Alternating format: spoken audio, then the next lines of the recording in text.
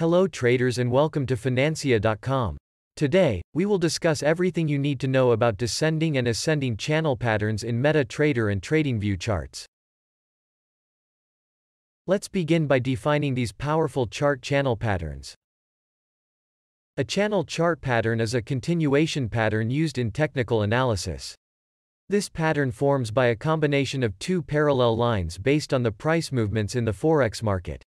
However, most of the higher highs and higher lows represent an upward trend, while lower peaks and lower lows represent a downward trend. The upper trend line is known as the resistance line that links the highest levels of price fluctuation, whereas the support line reflects the lower trend line which ties the lows of price movements. Now, let us discover how to trade forex channels. Beginning with the ascending channel formation on the following USD/JPY-M30 chart. The ascending channel pattern is known also as the channel up, or the rising channel, also we can say bullish channel. This pattern represents a rising sloping of two parallel lines that describes an uptrend of the price action in the market.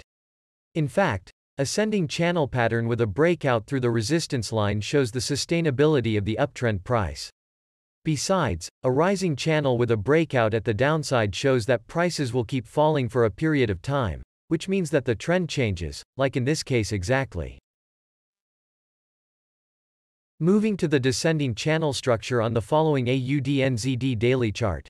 A descending channel pattern or falling channel is a negative sloped continuation pattern. Indeed, the price of a security moves between two negative parallel lines. The price will keep falling until either it surpasses the support line or the resistance line.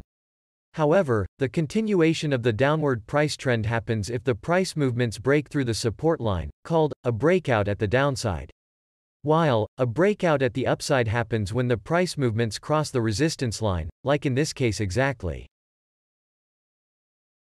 Thanks for watching this ascending and descending price channel tutorial.